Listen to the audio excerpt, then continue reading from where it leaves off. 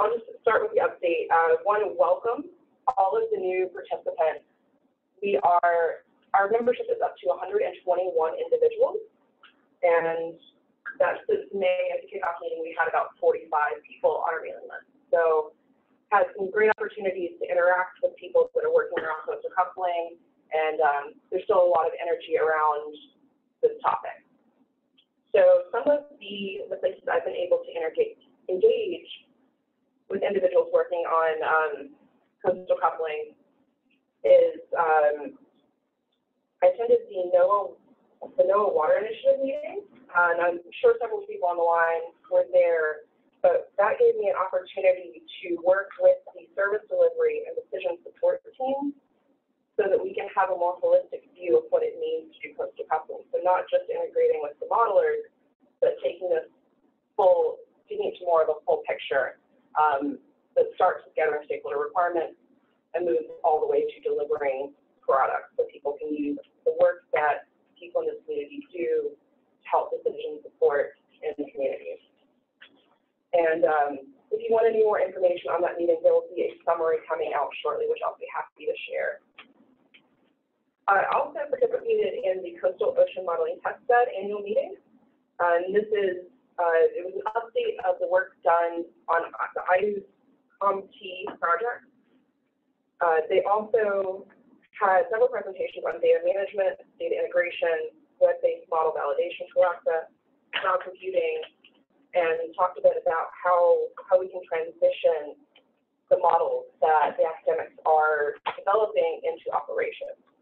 And if you'd like any more information on those, I can also put you in contact with the presenters. I don't have a formal summary of that meeting yet either, but I'm happy to send it out once I receive one. And then last month, we had an excellent presence at the 2019 AGU fall meeting. I hosted a town hall on Monday around lunchtime. We had about 42 people in the room. And this session gave us an opportunity to hear from panelists on different perspectives on coastal coupling, and it allowed for us to have a conversation with the audience about where interests lie and how to better engage.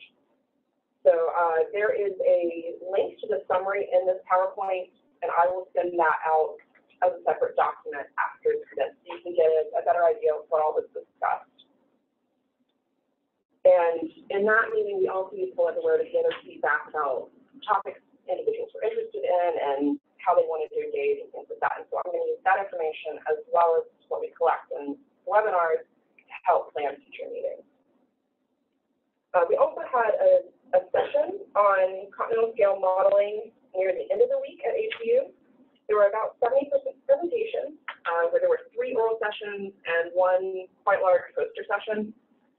These sessions were extremely well attended, even though they were at the end of the week. During the presentations on Friday, there were at least 100 people in the room at all times. So it was a great turnout for that. We hope to have a bigger presence next year at the AGU fall meeting, especially since more of the oceanographers will be able to go this next year. And then Ocean Sciences coming up in just a few weeks. We have an oral session and a poster session. So if you are at Ocean Sciences, please come join us and check out some of the work we've been doing. So does anyone online have any questions about that before we move on to our presentations for the day?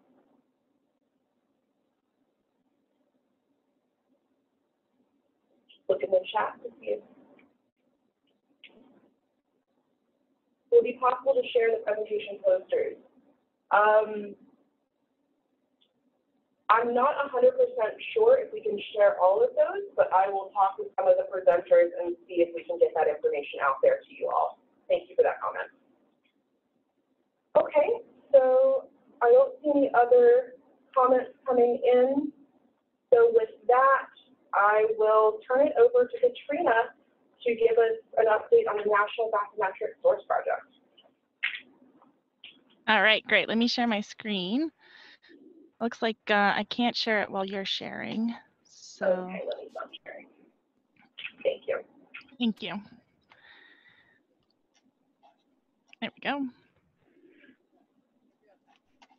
All right, can everybody see the screen and hear me okay? Yes, looks great. Looks good. Okay, so thank you for the introduction. My name is Katrina Wyllie. I am part of Coast Survey. I'm in the Hydrographic Surveys Division. I'm the National Bathymetric Source production lead. I work with Glenn Rice, who is the development lead. So NOAA's Coast Survey, NBS, National Bathymetric Source, I'm going to call it NBS, sorry, that's what it stands for, project, it exists to create and maintain a high-resolution surface of the best available bathymetry to support charting. So the merge process that we're using to combine this bathymetry primarily evaluates hydrographic quality metrics, and the product that we derive carries over the source metadata. We make a seamless surface. It's high resolution bathymetric surface. It's in S102 format. So it lets us, it enables the creation of nautical charts, but it also provides a foundational product that supports modeling, exploration, industry science, regulation, and the public in general. So hopefully this is something that is of use to modelers and others on the line. It is my first coastal coupling community of practice, so I'm excited to be here, and thanks for the opportunity to present about what we're working on. So bathymetry compilation. So Coast Survey is the keeper of the national bathymetry. The bathymetry is on the chart, and the actual source right now is on the chart. So it's derived for navigation from there. So it's anytime you have a new source, you're actually compiling it cartographically, and it's kept there. So that middle image kind of shows all the different sources for New York. So what the NBS, what the National Bathymetric Source Project does is enables a move from this product-driven workflow to a data-driven workflow.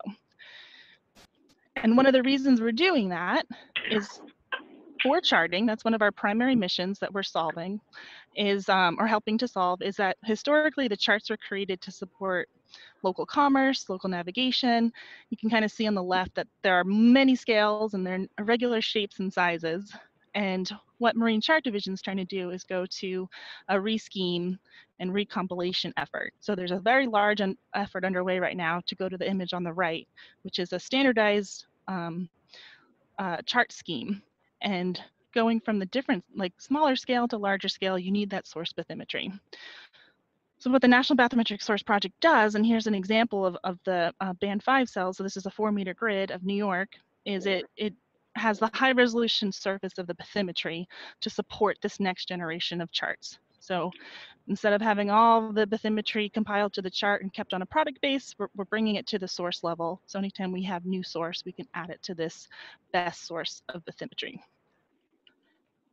So this is data driven. So here's an example in New York again. These are all the data sources on the left, and then the data product is on the right. So the idea here is when you have a new source of bathymetry, it goes in at the source level, not at the product level. So a grid is being created every time there's new source, and it's being updated in that manner.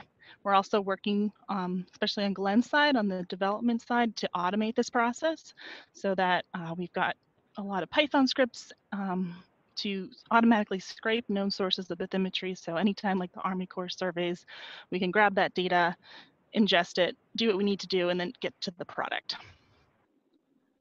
So what this looks like, here's a workflow. On the left would be our sources. So we've got, of course, our NOAA sources.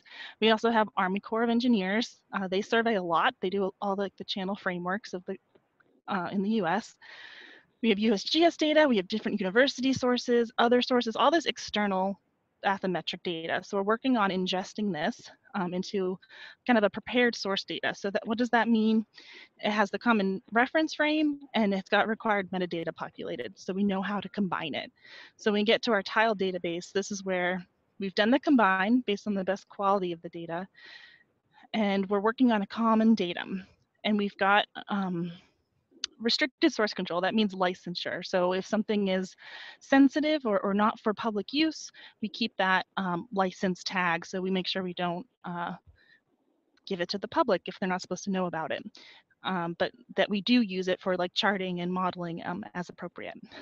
And then this bathymetry extraction layer, this is what would be interesting or of interest to you guys is that when we have these different clients, right now our main client or customer is charting. So we are creating products specifically for nautical charts, but this bathymetry extraction layer lets us be as flexible as people need. So within NOAA, external to NOAA, to the public, we can do a format translation, we can do a datum transformation, we could resample it to whatever desired resolution that the customer might want. So this is, the plan is to go not only to charting, but to precision navigation and modeling and agencies and to the public. So this might not be for everyone. Not everyone is within NOAA, but for those of you who are listening who are within NOAA, this is kind of how we're thinking about it. So before, data might have gone directly to the Marine Chart Division.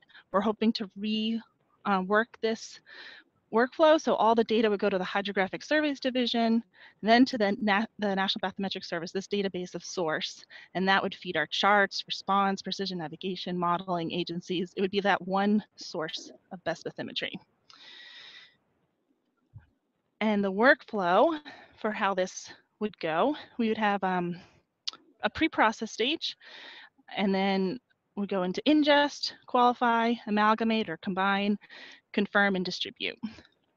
So the first step of pre-process is actually very labor intensive, especially for our Hydrographic Surveys Division branches. What they're doing is, oh, sorry, I'll stay on this slide, is they have to look at all the survey data, and we want to make sure that it has the correct metadata and that there's no flyers or bad data points. You know, maybe there was fish, and in the previous gridding algorithms, that fish was not caught and removed, so it's still in the grid. So our branches, our hydrographic branches in Seattle and Norfolk are going through all the bags, the bathymetric attributed grids. That's just a standard format for bathymetry. And they're reviewing them for flyers, they're populating the appropriate metadata, and they're making sure that the datums are correct and that, you know, if it's an image, that it's opening up in the correct georeferenced location. So this is a very big effort, but this is kind of before NBS does its work. This is the pre-process step. And the source of data that's coming in is not only NOAA and CEI data, so National Centers for Environmental Information, but also eHydro is a major source of data coming in. This is all Army Corps. eHydro is a ArcGIS platform that we can scrape automatically and pull down new surveys. Some of these districts are surveying once a day. They're very quick to post the data, and each district has its own metadata format and how they're surveying. So we're working with each district individually, but we have scrapers for each one that can pull this data down. We're also pulling in LiDAR data. We're working on scrapers for both JABLTEX as well as other sources of LiDAR. And the goal here is to have all the data be publicly available. So we don't want to say, oh, okay, the source of that data is so-and-so's email or so-and-so's shoebox, you know, under their desk. We really want to get to the point where the data that we're including in NBS is available and accessible and in open formats and standard formats that we can automatically pull from. So like I was saying, for the pre-process, this is a big effort, making sure there's no flyers, that the data is clean, the metadata is correct, and that all the data that we're pulling is machine readable.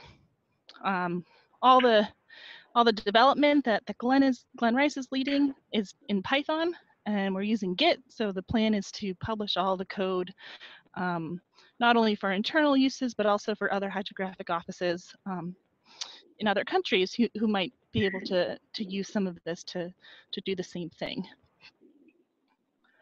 So here's our Sam Greenaway's tool of hydrography. So when you're collecting bathymetric data, you have to know three things. You have to know how deep is it, how well do we know it, and who do we blame when something goes wrong. So without those three things, your little stool of hydrography falls down.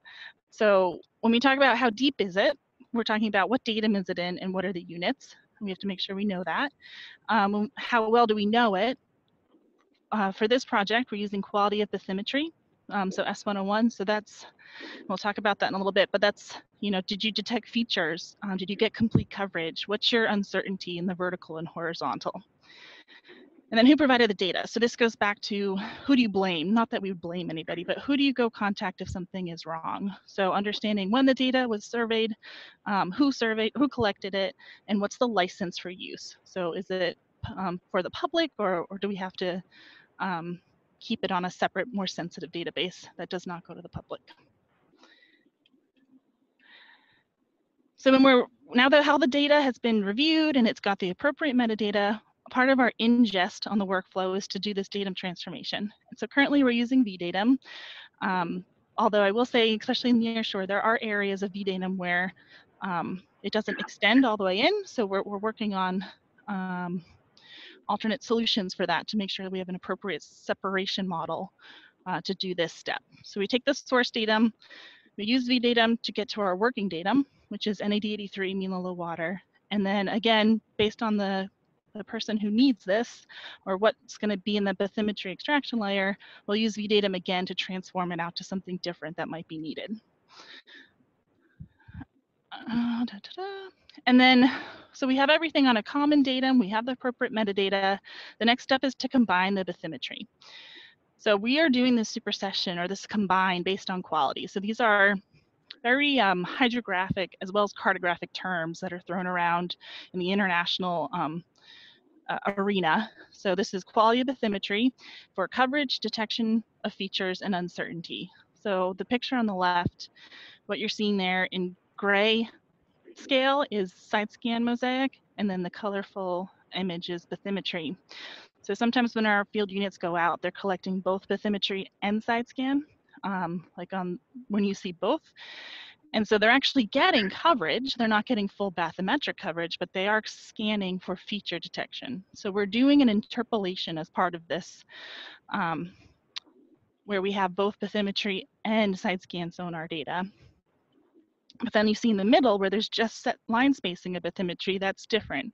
We don't have the side scan to support feature detection. So that has a lower quality than where we would have set line spacing with side scan. So we are looking at coverage. And so we're assigning, is it full coverage? Yes or no. Is it full bathymetric coverage? Yes or no. Feature detection, this one's hard. So this is, are you capable in this survey of detecting and reporting on features of significant size? So significant size kind of ties back to hydrographic needs. So are you finding like the 1 meter cubes or 2 meter cube features in less than 40 meters and 5% of the water depth and greater than 40 meters. So this is important, especially for charting, because this kind of tells the mariner, like, for the quality of the data here, like, yes, we looked for features and, we didn't just cut out all the rocks because we thought they were flyers, but we actually spent time looking and reporting on features. So don't worry, you likely won't hit anything. So that's a really big indication of quality. And then uncertainty. So this is the vertical and horizontal uncertainty of the data. For our NOAA field units, we have a really good handle on this in terms of, total propagated uncertainty models and what equipment we're using to get to our horizontal uncertainty. It's more of a challenge for our external source data sets coming in, because you have to understand the equipment and how it's integrated and appropriately estimate vertical uncertainty for that data set. So the external source data team is being led up by James Miller, and he's doing a great job of putting some processes in place to get to these answers for our external source data. So again, I just want to reiterate, a lot of people will go around and combine bathymetry. What makes the National Bathymetric Source project different is that we are doing this based on quality of data. So we're taking into account coverage, detection of features, and uncertainty to make that decision on where you do have more than one source per node, what is the best source? What's the highest quality source? And we're taking that one step further in terms of spatial and temporal changeability. So if you look on the picture on the left, that's an inlet, that's Hatteras Inlet. So a survey might have varying levels of changeability even within its survey, just the survey outline itself. So you might have like very changeable areas near shore and then not as changeable in the deeper water. So we're trying to take that into account instead of doing like, you know, just one level of quality for the entire survey, the project is working on a node by node basis, so that you can actually do that analysis based on your geographic location. And how we're getting to this changeability, we're working with the Office of Coast Survey's Hydrographic Health team to use the model that they are currently applying for decay. So they take into account number of storms. Gosh, that's, I think, affecting a sandy bottom less than 40 meters. And they look at tidal currents. And then they also look at anthropogenic debris. So like those little circles you see in there on the right are areas where there's, you know, obstructions or position approximate obstructions, like things where people are dropping things off boats or boats are sinking as an impact to decay or changeability. The model's flexible, so it can add additional things, like we want to add in like a shoreline changeability factor that can come into play, and potentially something for like channels where you have dredging, like extreme events, that will also improve the kind of decay coefficients that we're looking at. So we give a survey, a source survey, a quality score, and then we decay it, and then we combine on that decayed score. And then when we get the result, because this is a new process, it's kind of a new process, but we still have a chart to compare against. So what we're doing is we're looking against the chart to make sure we didn't miss any source.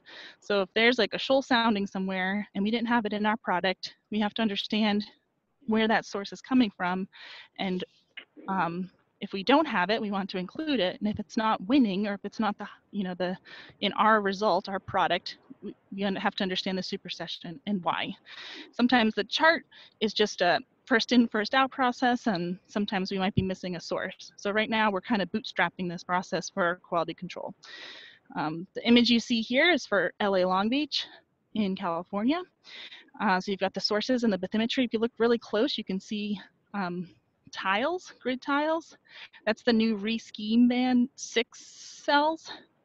So those are at 2 meter that Marine Chart Division is working on producing HD charts for. LA Long Beach is also part of precision navigation.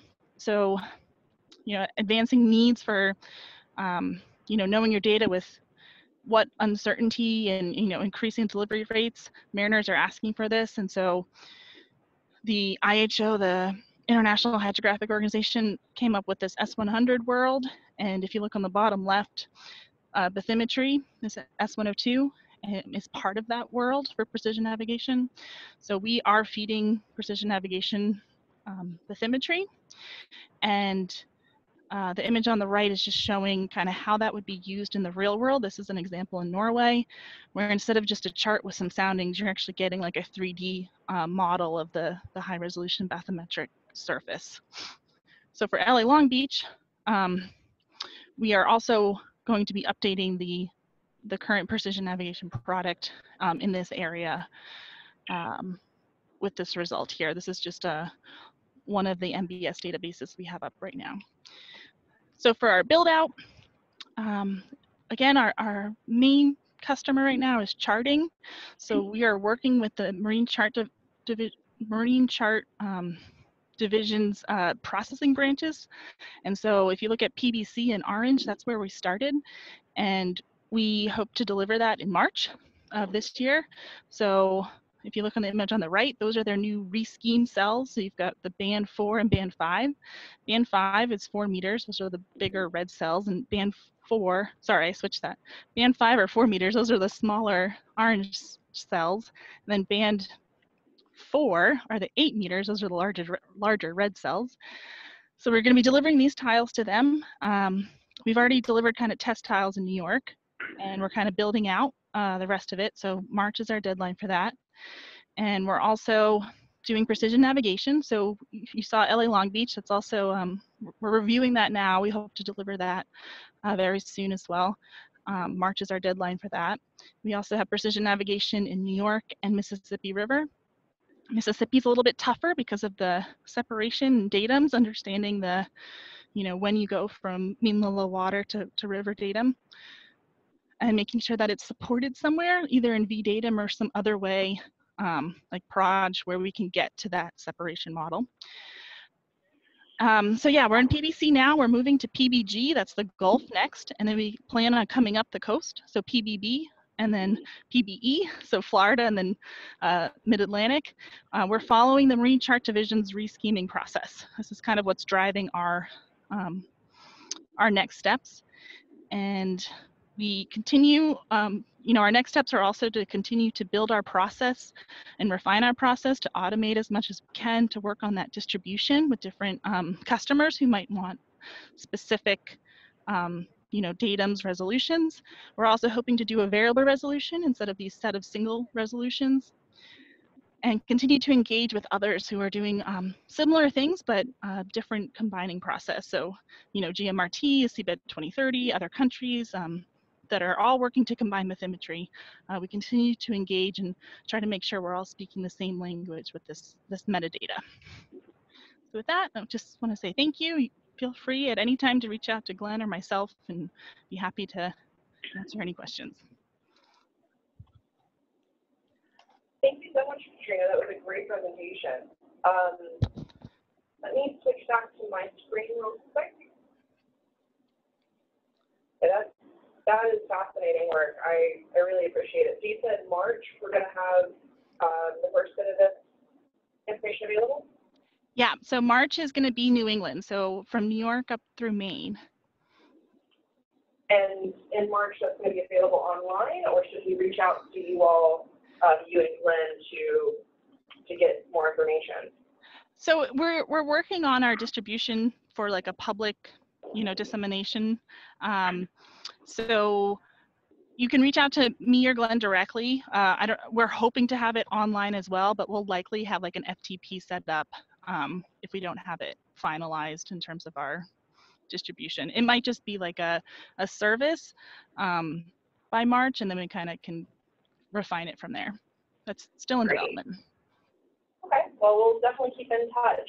If anyone on the line has questions for Katrina, if you could type them into the poll everywhere.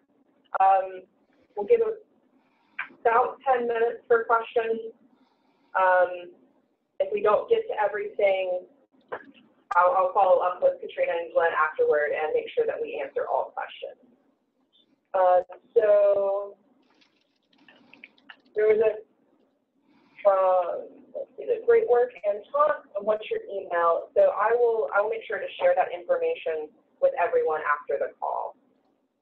Great, and I'll send my slides to you as well. So if anyone wants them, they can have them. I have a question. Perfect. We actually have a question here in the room. Go ahead, I hope, I'm not sure if I missed it or not. Today, is it in their plan to use OpenStreetMap or Esri database as well, or not? Katrina, did you hear that? No, I'm sorry. Could you repeat that? Is it in your plan to use the available data from other sources such as OpenStreetMap or Esri, PSRI data? Yeah, we're hoping to use all available bathymetry sources. So Esri is usually grabbing kind of their background from NCEI or from others. So we are, I think I heard that question right. So if we have access to the bathymetry and we're able to get it, we hope to use it. Right now we're bringing in NCEI bathymetry sources, Army Corps, and we're working on LIDAR right now for Jabaltex and another remote sensing division. So are you scraping this web or no? Just to talk to them and have an arrangement to access their data? For Esri? For other sources, yeah. Oh, other sources. Yeah, no, we're working with them and we're scraping their sources directly. We're making sure that when we do our metadata, we have both the source and product, because sometimes that external source data goes through our hydrographic surveys division and they might, grade it at a different resolution, or they might clean some flyers out. So we kind of have the source metadata as well as the product metadata, and then the external source team will post that bag back to NCEI and we'll pull the bag from there. So Yes, So we thank you, are. big project really. Big project and very much needed. Thank you. Yeah, it's a big project. It's a lot. We're trying to do it as automated as possible because there are a lot of data sources, and it's definitely needed. We're hearing that from a lot of people, not just for charting, but in general. Right, right. So there's a few questions online. The first one is how far upstream on rivers and streams, and how far overland do you plan on extending the topography? Yeah. I'm assuming some of that depends on what data is actually available. Yeah, so we, for upstream on rivers and streams, that's a good one. Right now, we are constrained to VDatum. We're kind of working with, I know Jack Riley has a bunch of ideas on separation models that might not be in VDatum yet that we could potentially use as just like the separation model itself. So anywhere we have data. So a lot of Army Corps districts will go upstream, and as long as we understand like what the local river datum is or what the local datum is, and we have a way to get there, we will use it. But right now, today, we are at the VDatum extents. As for how far overland, Glenn and I have talked about this quite a bit. I think we're trimming it for Marine Chart Division because they don't want topo, they don't care.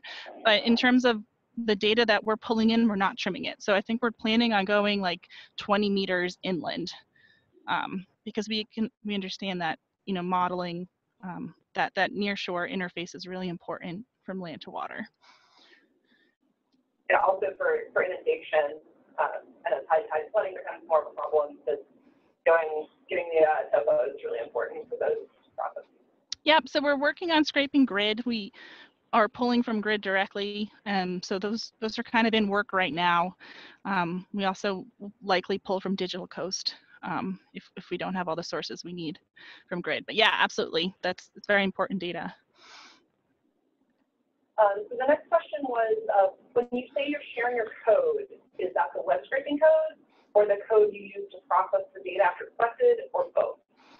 Yeah, so that's a great question. So right now, everything is done in Python except for the combine process. We're using Keras right now. We hope to make that our own and have it open source as well, but we have not done that development yet. But the intent is to share everything on Git. And so that should be everything. We just haven't finished that combine process. And some of our review is still manual because we haven't coded up all the different checks that we want to do. But we're big proponents of open source and sharing. Okay, and there was a question in the chat. What's your timeline for the Gulf region?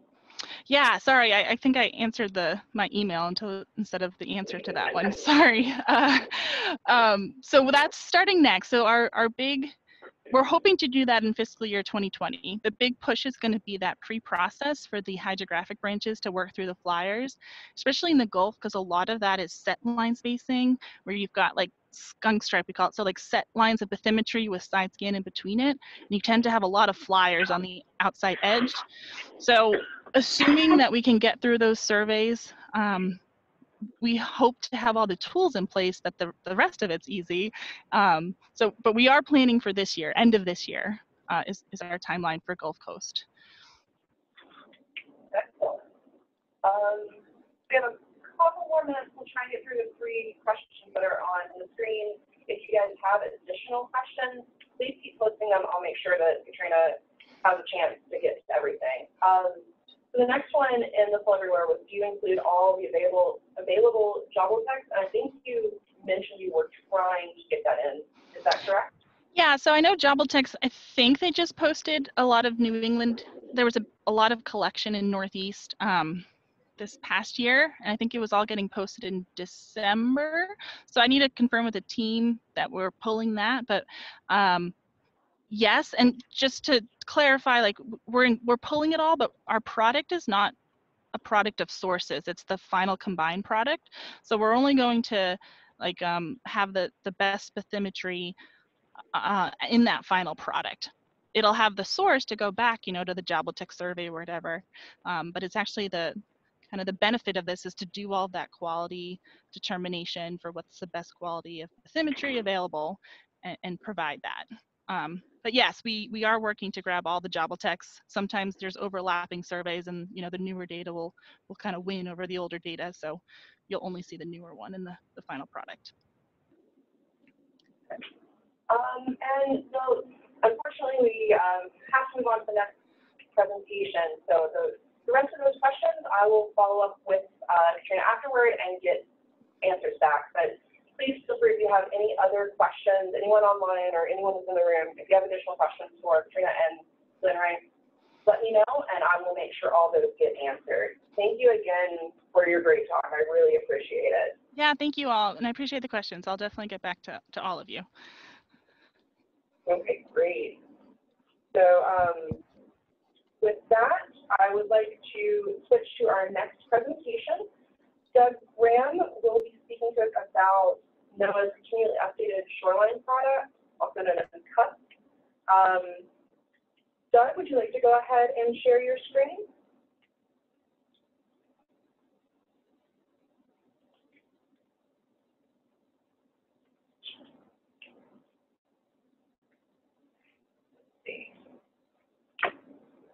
Doug, can you hear me? Yes, can you hear me? Okay. I cannot see your screen quite yet.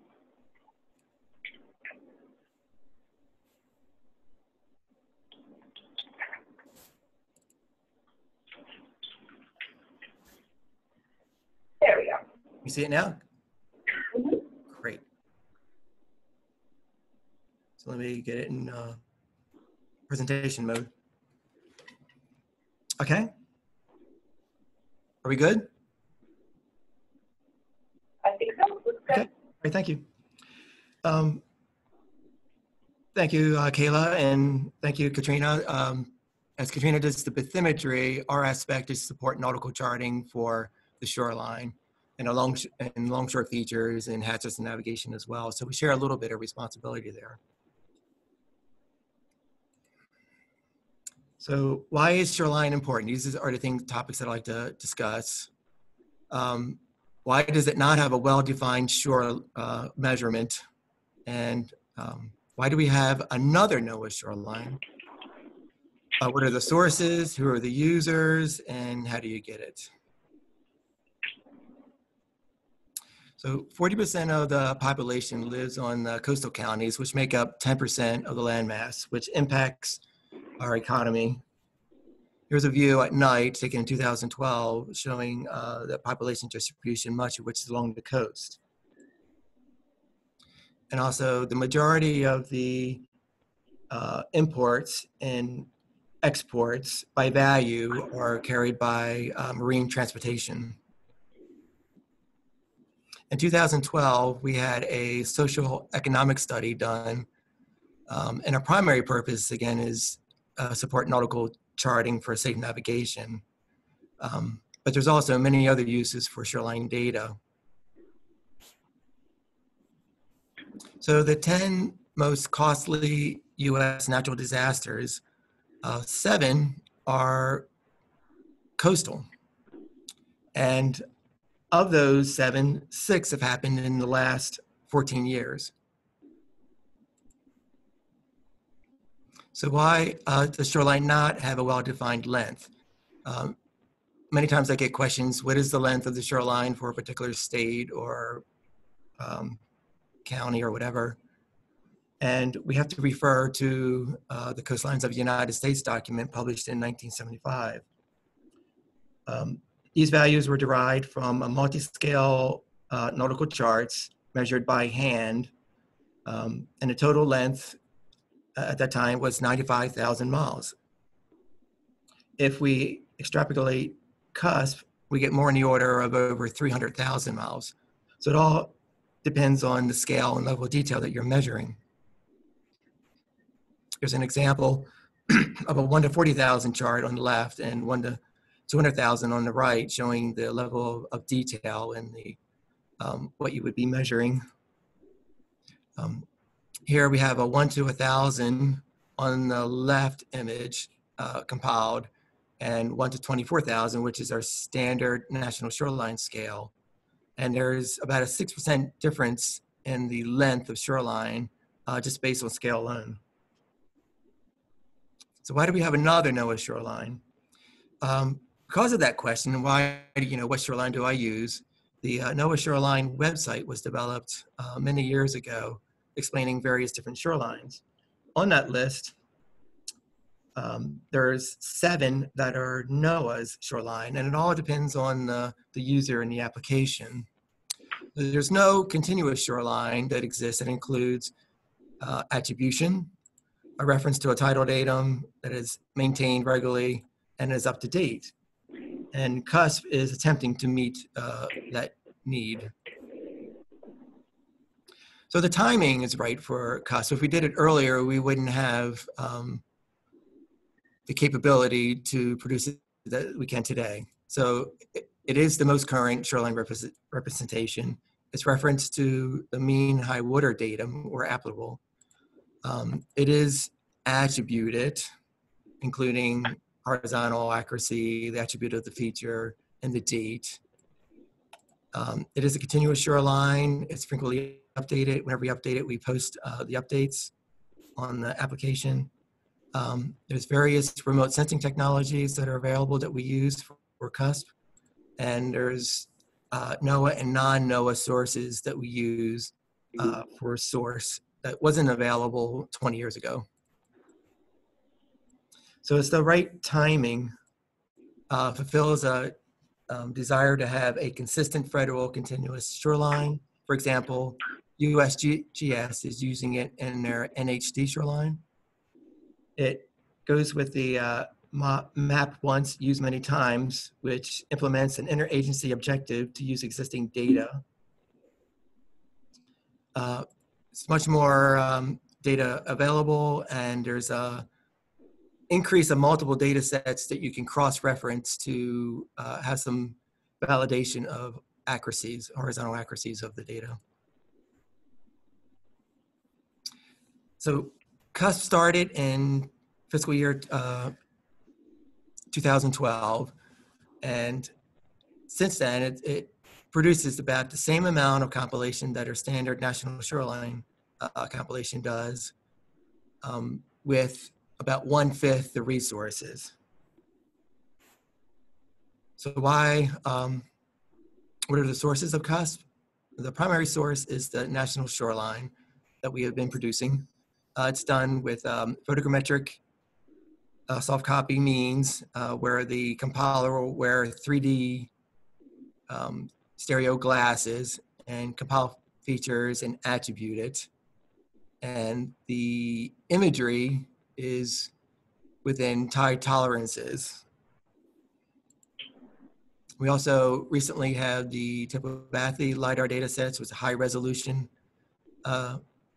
shoreline that's contoured out, and then it is attributed in that previous slide using imagery.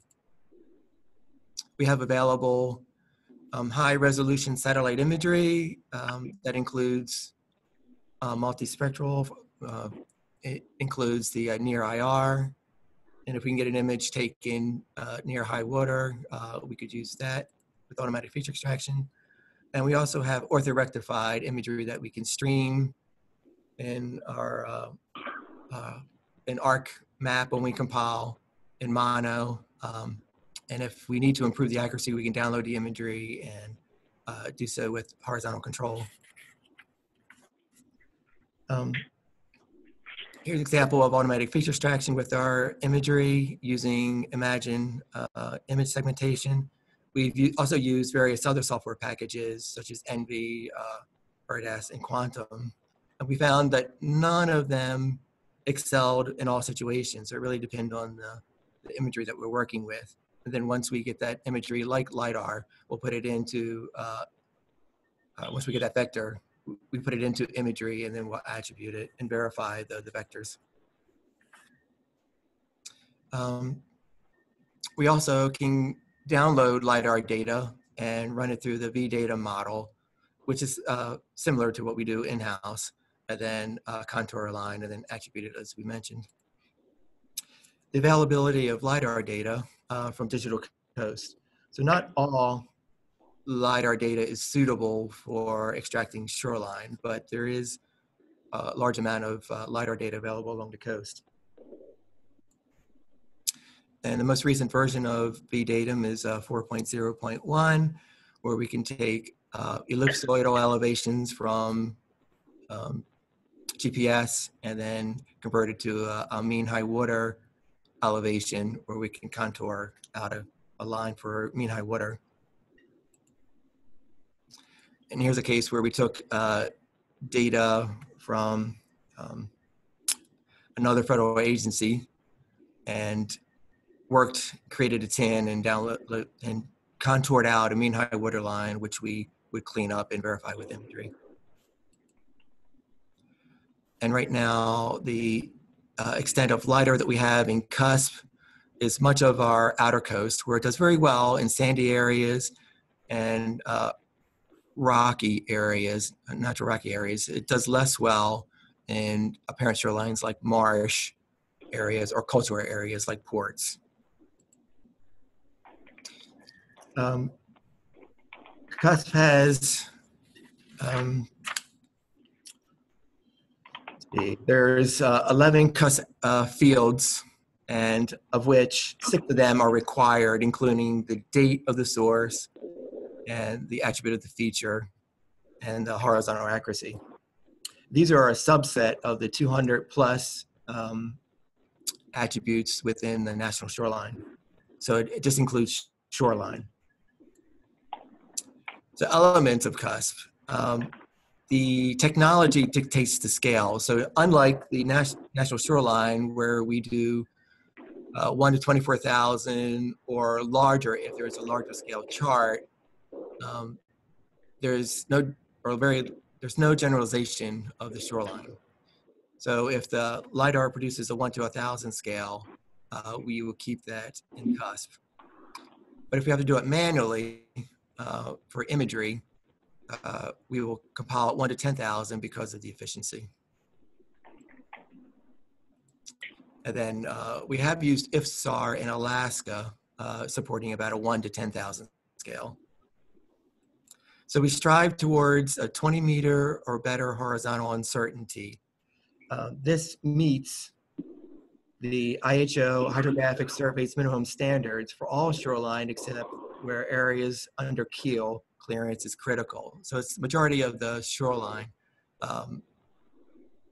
It meets the horizontal accuracy. And the question of how far upstream we go, right now the guidelines are 10 miles from where it turns from mean high water to stream. And many areas we don't have a good guide, so we're using the National Wetlands Inventory as that guide if we do not have tide stations. The attribution is consistent with the National Wetlands Inventory, so we look at that when we're determining marsh. It's not always the case because there is generalization in the National Wetlands Inventory, but we do use it as a guide and generally consistent with it. And then CUSP is a polyline that is topologically structured, so there's no offshoots off of it. It would be a continuous line or polyline. So there are differences between the national shoreline and CUSP. The national shoreline is going to be more accurately tidally referenced, and it's done typically in stereo, not always, but typically. And the water levels will be described in the report. While CUSP, it does a best estimate of the mean high water based on the available imagery or vertical modeling or using the shoreline indicators. And the focus of national shoreline is for nautical charting. So it's going to focus on ports and approaches, and has less emphasis on, say, marsh areas or areas that are used for recreational activity. While CUSP is focused on all shoreline equally, so where the national shoreline does not produce shoreline, the CUSP will try to fill in. There's a greater generalization of non-navigational significant areas in marsh and in the national shoreline, where CUSP is going to try to get the detail of marsh and have connectivity. of water areas. National shoreline is generally at 1 to 24,000 scale, or if there's a larger scale chart or inset, it will match that. While scales of cusp vary from anywhere from 1 to 1,000, which is reference to the technology used to create the shoreline, to 1 to 24,000, which is generally the national shoreline. The national shoreline has discrete geographic areas and dates. It may have different dates within that survey, but it was the dates that were to acquire that particular survey. For example, there might be a different date in the mean low water and the mean high water, but it is a geographic area, which I'll show you an example. While cusp is just a continuous multi-temporal shoreline. Cusp includes only shoreline, while the national shoreline includes other themes such as aids to navigation, hazards, cultural areas, buildings, and so forth. There's 3 or more stages in a national shoreline, while cusp is typically 1, and there's a documented report with any project in a national shoreline, while cusp does not have that report. Here we're talking about the discrete area of a project for the national shoreline on the left. So the green indicates the project that was selected. So in the bottom, if you do a selection of projects, you'll get a list, and the green one is the top one that was selected. The outer blue line is the project area. So all the area within that project was viewed in stereo, generally in stereo, to see if it matches the existing E&C shoreline. Where it does not, they'll add shoreline, which is the inner box. Not all projects are like this.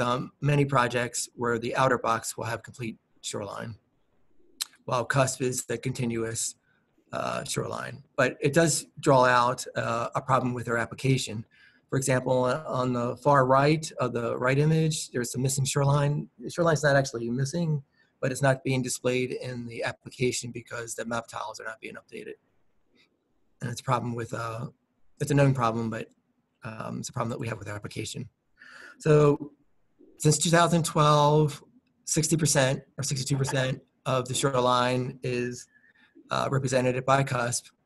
Majority of that is still aerial photography, but satellite imagery is increasing rapidly, as well as LiDAR. We also have a breakdown by NOAA collaborative regions and states. So the states with the most, or I should say the regions with the most shoreline are the Great Lakes, West Coast, and North Atlantic. Well, the least is Alaska and the Pacific Islands. And here's a image of the average age of cusp shoreline. So it's generally, the average age is about 10 years old. Who are the users? The public is the major users that access the application, but we don't know who they are. But we have a better idea of the government, education, and commercial. So NOAA would be a primary user, and other government agencies include the Army, the USGS, the California State, and USDA. And for education, they are a major use, but they don't access the application often. But the top ones are Hawaii, Southern California, Alaska, and BIMS. So direct uses of cusp within NOAA. We have it used for provisional navigation charts. We have it used for environmental sensitivity index, and each of these examples is cusp shoreline, an example. We support VDATM, and we support the global self-consistent hierarchy high resolution geography database. And we also support sea surface temperature modeling. So how do you get cusp? Where do you get it? It's through the NOAA Shoreline Data Explorer application. And the different layers, we describe the cusp national shoreline, but also includes raster T-sheets and planned shoreline. You can download cusp by rectangle or by region.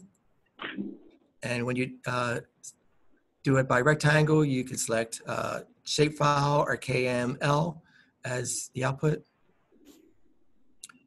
Or for larger regions, it's best to go to pre-loaded zip files for the regions, and these are updated on a quarterly basis. And I thank you for the privilege of your time.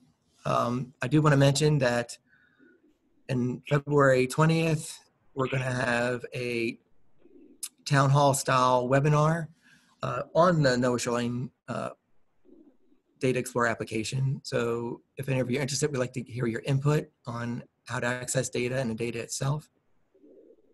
And here's my contact information. Great, thank you so much, Doug.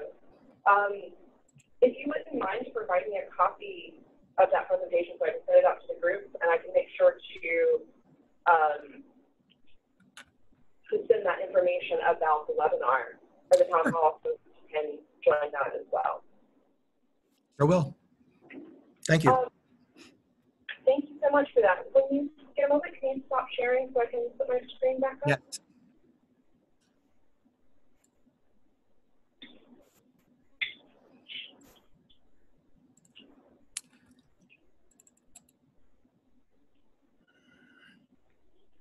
So I will have, in just a moment, I'll have the poll everywhere up for questions from Doug's presentation. Let me get that back up there.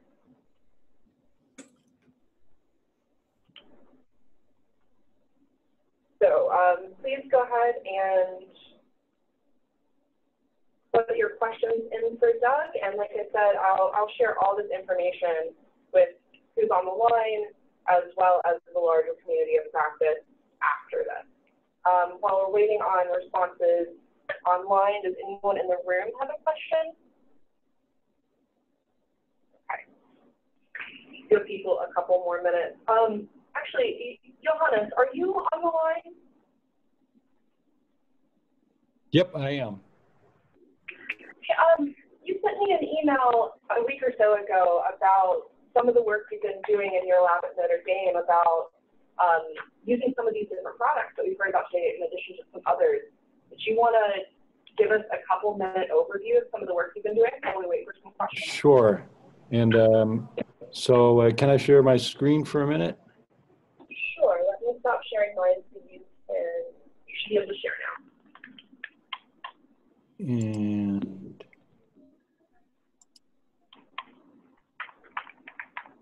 so do you guys, yeah, I think you should be able to see this now. Yes, I can. So what we did is we downloaded CUSP, and that's been an amazing resource. And so what we're doing is upgrading the SDOS model to about from 200 meter resolution, about 20 meters of resolution. And so obviously we started out with US medium shoreline database. And there was a huge mismatch between the, especially the LiDAR-based DMs and that shoreline. So that gave us no end of trouble. So we downloaded CUSP, and but because it's not comprehensive, we actually melded it with the NHD database. And so we took segments of NHD, put them together with CUSP, and where we didn't have any other data, we had US medium shoreline data. So, and particularly when there's dynamic inlets, and I think Doug mentioned that let's say the average age is about 10 years old or so. What we did, and you can see that over in here, where CUSP is actually a little bit off from the actual LiDAR data in terms of where it migrated to. So what we did is we segmented things. We're especially, because we're really interested in inlets and the exchanges there, we updated that. And we found that NHD was really pretty darn good. And we're going far, far upstream to beyond the tidal range. NHD was really great for the upland stream networks. And again, US medium shoreline was pretty bad. And I think the graphics that I have show that nicely. So the final product that we came up with, and again, we're just in it for to have a continuous shoreline along the entire US East Coast and Gulf Coast and Puerto Rico for the meshing that we're doing. We updated it, and we got a product that in most places is fairly tight relative to mean high water, which is what we're interested in.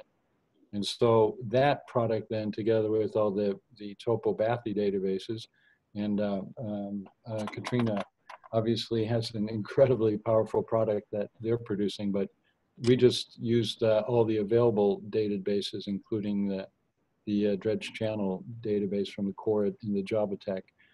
We then are meshing the entire US and Gulf Coast with that, with automated meshing software up to about the 10-meter contour.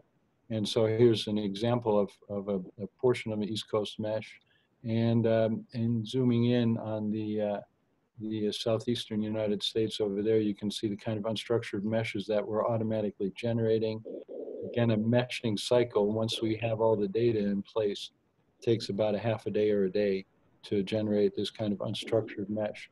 And so what we're obviously really interested in here is the coupling aspect. So we're really interested in that whole dendritic channel network and trying not to waste too many nodes. So we have very flexible meshing schemes that only use the minimum amount of resolution that we think we need, identifying the bathymetric features, but also especially that shoreline. So for us, that shoreline is the most sacred, and we really adhere to it tightly. And here you can see a little segment of that mesh along the South Carolina coast. And then going in, this is the mesh that supports that, and this is all automatically done. And you can see we extend quite far out into dredge channels that go into the extend out onto the inner shelf. And this is the land side, and those are meshed separately and kind of mated together. And zooming in a little bit further, again, you can see that we continue to zoom and resolve that dendritic channel network down to about 30 meters. Again, supplying and supporting that with the resolution that's needed to identify that critical feature.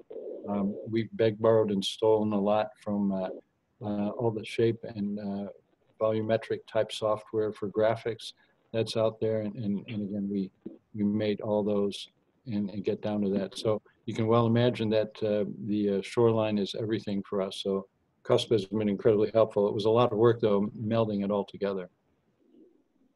So that's a quick little overview how we're using CUSP. And having a finalized database along all the US waters would be amazing. That's very cool. Thank you so much, Johannes. This shows how these tools are really valuable, and then just combining them with all the other sources that are out there. There's already a lot of work that's been done, and if anyone has questions or would like to learn more about what Johannes is doing, I think you're free to reach out to him and get some more information. And would you also care to send me those slides when you? Sure, absolutely. Great. So Johannes, Doug, I'm sorry. Go ahead. Johannes, this is Doug. Are you creating then any shoreline, or using shoreline that meets the 20-meter accuracy that you're finding for your modeling? Are we creating it, you asked?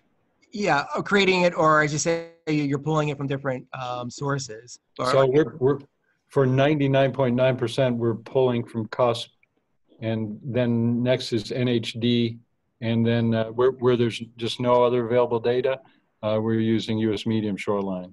Okay. And so we're melding all those together, which again was a lot of work. But then in critical inlets, and we're really interested also in jetty systems.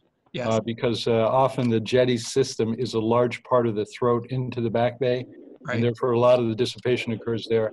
When there's a jetty system or a particularly dynamic inlet, we will go in and if CUSP and NHD don't match the different segments relative to their availability, we'll go ahead and change them by hand. Okay. You could notify us of an area that you're working in, and we could make sure it is updated if you're talking a few inlets. Sure, and I'm maybe talking about 40 or 50 inlets or something. Yeah, yeah. Because they change, as you say, they change quite frequently. But But also, if you find another source of shoreline that's better than the cusp that you think should be in cusp, please let us know. Sure. Yeah, absolutely. And I can't tell you how nice cusp has been. I mean, it's U.S. medium shoreline was, you know, essentially horrific if you're going to use a lighter bathytopo database. One problem that we have had, because we're going up to about 10 or 15 meter contour, depending, because we are doing the coastal floodplain, is that when the data runs out in the available databases that we have, we tend to have a really hard time in matching some of the global databases that are available, and which tend to be biased quite a bit high. So we've had some issues with that. Understandable. Thank you. Sure. Thank you both, Doug and Johannes. I'm not seeing any questions online. So if you have them in the future, let me know and I'll make sure to get those answered. But thank you guys both for your great presentation. Thank you. So if I can get my slides to advance.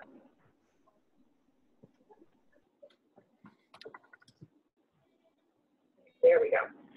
Okay, so after those great talks, I want to get the community's feedback on this webinar series and just what you think about them. The first question I pose to you is, skip the slide. How frequently would you like these webinars to be held? Obviously, some of that depends on availability of speakers and balancing, you know, everybody's valuable time with topics they want to hear. But I'd like to hear back from the community on, is this something you want to have once a month, every other month, quarterly? So I'll give you a few minutes to share your feedback on that. The poll open for everyone? Okay.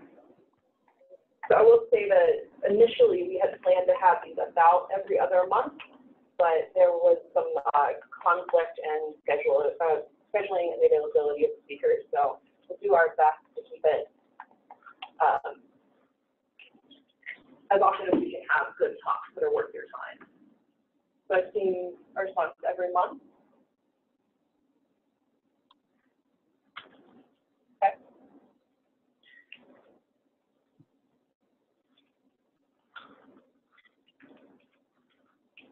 You have a couple more minutes, or a couple more seconds.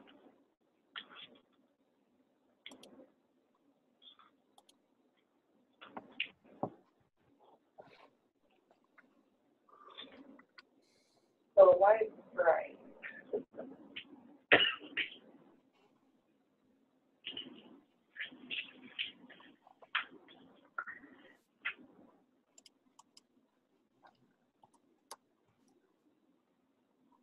Okay.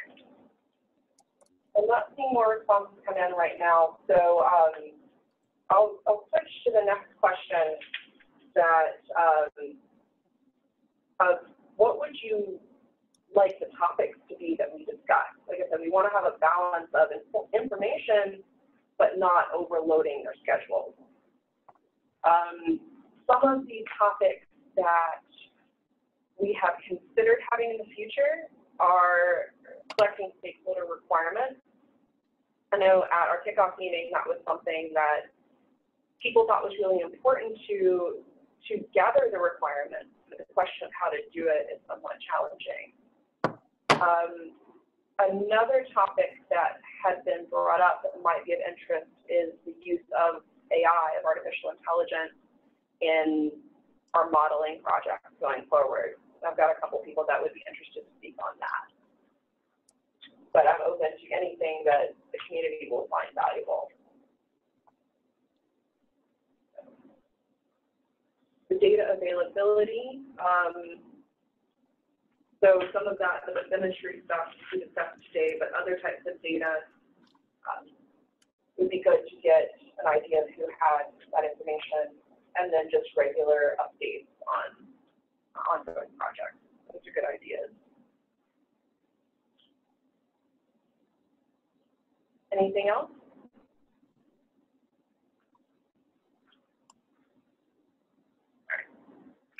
Well, I will post this poll to other, after the webinar, you can continue to think on that and give me your feedback in the coming weeks.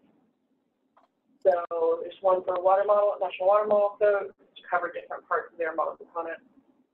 That's a good plan to see where the water model is going and where things are going to be updated. And physics-informed AI, that's great to see. I already have some speakers lined up for that in the future.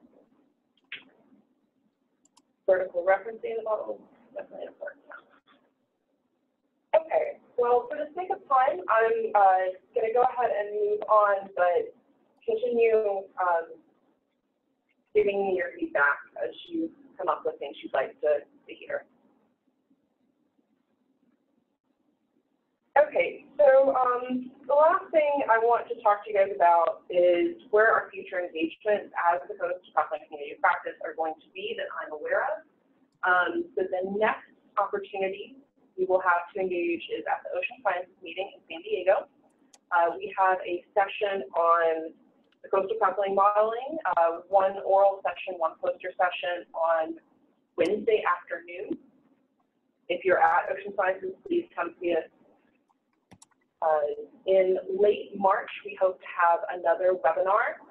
I intend to have this discussion around gathering model requirements, but that could change depending on speaker availability as well as the interest of the community. We will have our second annual Coastal Coupling Community of Practice meeting here at the National Water Center in Tuscaloosa, Alabama, May 12th and 13th. If there's anyone that would like to schedule additional time for some technical discussions or just getting together with different scientists to talk about more technical aspects, please let me know, and I'm happy to help you with reserving meeting spaces and organizing that. So the 12th, 13th are Tuesday and Wednesday. We could schedule some time on the Monday prior or the Thursday after, but please let me know, and I'm happy to help with that. And then we're hoping to continue this webinar series. I had put bi-monthly, but this can change based on what the community is interested in. And of course, we're looking for speakers and looking for topics. If you would like to volunteer to speak on one of these, I would really appreciate it. Please let me know. And finally, I have managed to secure a website domain, and I have begun populating it. So hopefully, prior to the May meeting, I will have that website available with all the documents from our engagements online. So all the presentations will be up there, the summaries for meetings, things of that sort. So I'll just leave this poll up. If anyone has additional feedback on this webinar or future engagements or anything else for that matter, I'll leave this up for a while. Please feel free to put that in. And with that, I want to thank everybody for their time to attend this. I want to give special thanks to Katrina and Doug, as well as Johannes, for presenting for us. And as I said, I'll send around all the materials from this call and any other information after this. So look forward to hearing from you all, and thank you again for your time.